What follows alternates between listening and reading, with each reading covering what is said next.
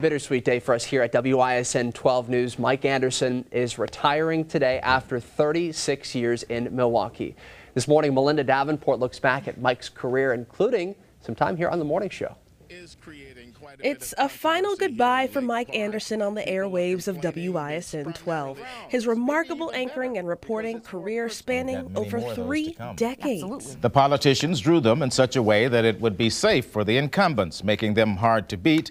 And as we see tonight, that's exactly what's happening. His one-of-a-kind personality on 12 News this morning brightened up the day. How many kids have you sent to college with this benefit? Literally, Mike, we've sent hundreds of kids to college. Whether it was in 2016. Good morning, Ben. Take a look toward the sky, on the ground, everywhere. It's the day of the green, as you said, and police are going to be out in force, reinforcing a warning for you. Or back in 1984.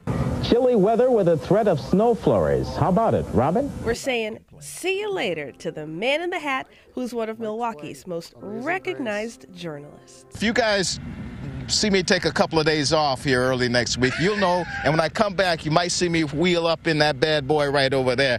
That's a brand new Lexus, and that's up for grabs here, John. Up for grabs, and Mike, we'd love to see you take it home. This is the hole-in-one hole right here. If I make that, you guys, you see me roll up in that bad boy, you know where I got it from.